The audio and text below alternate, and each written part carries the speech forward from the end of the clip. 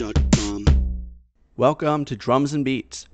I'm going to show you how to load projects, groups, sounds, patterns, instruments, effects, and samples into Maschine using the hardware controller. So to begin, we're going to press the Browse button, and that will bring us into the Browse mode. And by default, it will be in the filter selection, and you can cycle between the different types just by using the knob right and left. So we have project, group, sound, pattern, instrument, effects, and sample.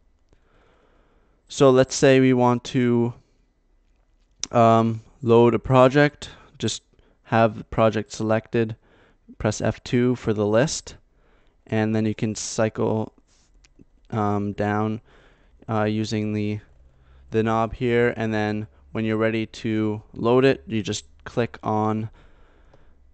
down on the button there.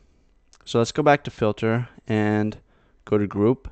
Same thing here. If you want to load an 808 kit or something, or any kit here, you just cycle through, click it, and it loads it. And you can also have the selection if you want the patterns to load as well, the default patterns, by clicking F3.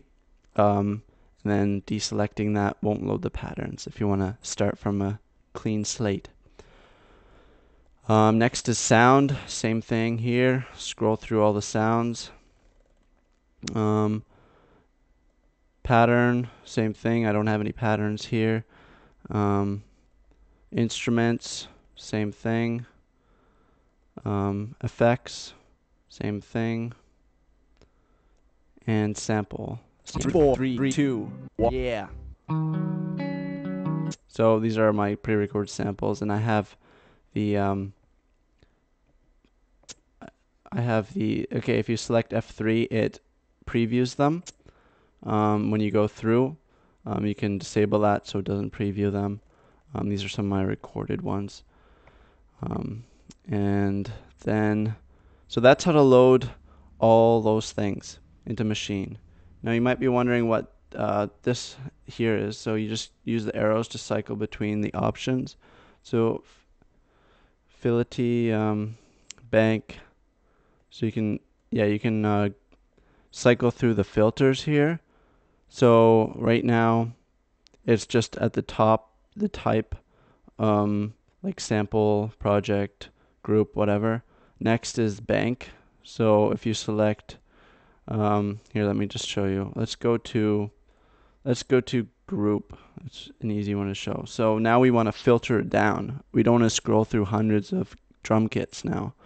So switch to bank, and then we're going to switch it to kits. Or if you have any expansion packs, you can use Transistor, Punch, or True School.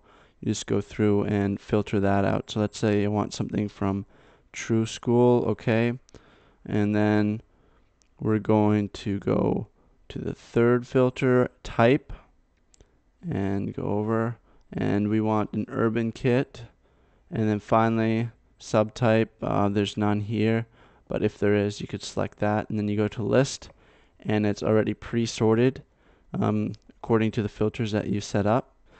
And then you just pick on the kit you want, click it, and it loads.